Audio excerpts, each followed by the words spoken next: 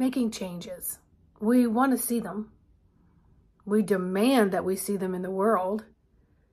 But why is it that individually, in order to join the collective, we find it very difficult? Well, one of the reasons is we have muscle memory, mentally, physically, and emotionally, that is a lot stronger than we realize until we set our intention. We begin to walk the path with action towards the change that we desire. And then we find ourselves, whoa, this muscle memory is a lot stronger than my intention, because it keeps overriding what I want to do, because it's kind of an automatic movement. Holy cow, I had no idea it was so ingrained in my DNA. Until I was ready to make the change, I thought I was taking steps towards the change. And then I found myself back in the same sinkhole, the same rut. Well, that, my friends, is old patterning. In order to override the old patterning, we have to start one moment, one day at a time.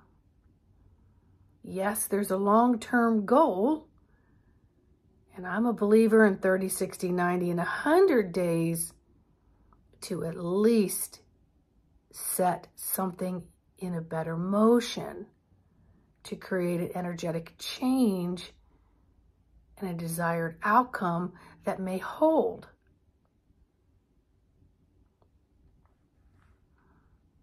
When we get too far ahead of ourselves, we wind up tripping more than we expected. And then we consider ourselves a failure. And then we do what? We're really good at kicking our own ass. We're really good at lowering our frequencies. We're really good at sometimes staying there. But as we know, we're aware that that's not a healthy frequency and vibration to be at. And that we do have the power to override that. So I suggest smaller increments of change. If you want to change your diet, go to the store and select exactly what it is you're going to eat for the next 24, 48, maybe 72 hours. And you prep that food. You pack that lunch. You have those things available to you in the car and wherever you go. So that if you go to stray, you're like, oh, I have this pre-planned. I'm going to have this. Now, on top of that, let's amplify and activate what it is that we're going to ingest, because we pre-planned it. That whatever it is that we're going to intake is blessed and equilibriumed to our current energetic state, so that it is a complement to our energetic state. It's not overpowering. So then you begin to yo-yo and spin.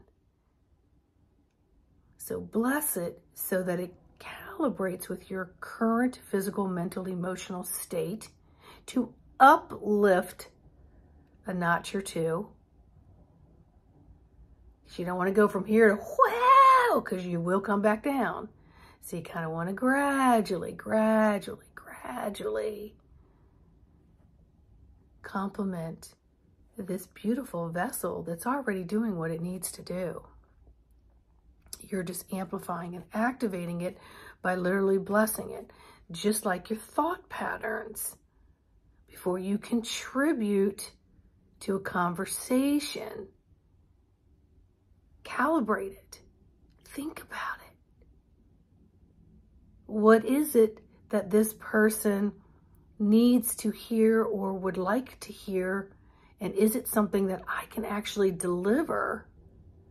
Because remember, I'm not a fixer. I can't change them. I'm changing the way I think and I respond and I feel. And sometimes the best response is just a And I wish you all the best with that. I feel you. I feel you. I'm just dousing you with a lot of love. Yeah, because we're not going to be able to change their energetics. We're working with our own energetics, which then could put their motor in motion to resolve their own issues, because we're not taking them. Ask your higher self, your spirit guide, you, the me, myself, and I of the God self, the universe, your independent positioning system to guide you through every step, every thought, every morsel you put in your mouth, every little thing that you do, so that you emanate the change that you want to see in the exterior by working with the interior. Yeah. It's just adjusting the attitude, my friends, to gain some altitude, my friends. And you know, when you want to fly, be willing to wave goodbye. You want to soar, be willing to change your footing on the floor. Be willing to take some liftoff, take some chances, trust that intuition. So your flowing is forever growing. And you stop, drop, sitting, and you're becoming aware of your breath and where you are in that actual moment, physically, mentally, emotionally, spiritually, etherically. And what are you collecting, and what do you contribute? What are you collecting for information to filter through, and what are you contributing? Sometimes just being the anchor, the grounded anchor, and just listening is all that needs to be of you in that moment. You don't need to have something to say or do or be to feel like you've got camaraderie. Because this is all about developing your self-uniqueness and making the change within you that's working for you. And you're willing to say you're adaptable, but are you pivoting? Are you learning to step sideways a little bit and get out of that comfort zone where you're now breaking up a little bit of that tight, rigid muscle of the mental, physical, and emotional that was a lot stronger than you thought and was creating self-sabotaging and resisting as you were about to make change? Because they all three need to work synergistically. And that's going to require stepping back and pre-planning and forward thinking until you begin to tune, and you begin to start to feel movement, and your roots are rerouting, and you're being able to just see, sense, and feel in a different depth of self, because you're using an innate sensory along with all your typical physical sensories, and you're enhancing them, and you're leaning on them more. And then you're seeing and feeling and reprogramming yourself to be better in this moment, creating change on a cellular DNA level. You are all you need to be as you are.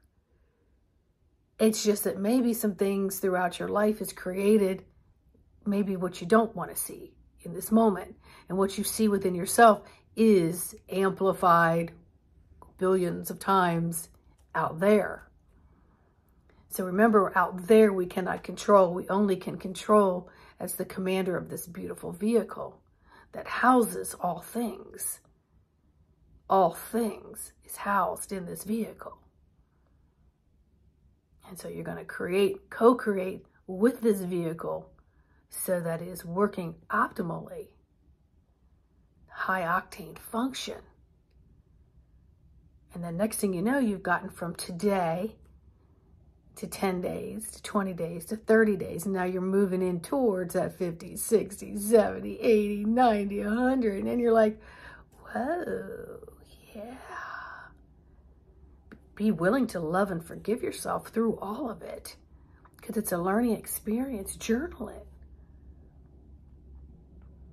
If you feel like you need to team up with another person because you need accountability, do that too. Really, for me, myself, I'm not a competitive person. I don't like people to keep tabs on me because I got to keep tabs on myself. How am I going to be in the who I am? Right? So also remember, there's a lot of things being worked out in our dream systems right now. A lot of conversations, a lot of unloading, a lot of purging and merging going on in our dream states. Don't overthink it and get in that gerbil wheel. Just let it have its process. Get up and start your day. And set your timer on your phone. There's no excuse not to say, okay, every hour on the hour, I'm going to check in and see where my frequency level is. How far up in beta am I? And how can I bring it down closer to alpha? Let some juices flow. And still be in that 10 and 2, gotta do, fully aware of my peripherals. And then maybe you have an opportunity to get down a little bit further into alpha, a little more creative juices. And then maybe you're able to dip closer to theta, borderline, hit that wave of theta and rejuvenate just like that. If you want to learn how to do that, get a session with me. Stop procrastinating. It's time to make change. So just check in with me. We'll go over it. And then you can see where you're bobbing and weaving and where you're balanced and where you're imbalanced. And then you're able to, harness this beautiful vehicle and get it to its destinations with triumphant grace and ease. Yeah. Step by step by step. All right, enough for me. I'll see each and every one of you on the next video. Let me know how you're doing. Comment, like, subscribe, and share the video. Bye-bye.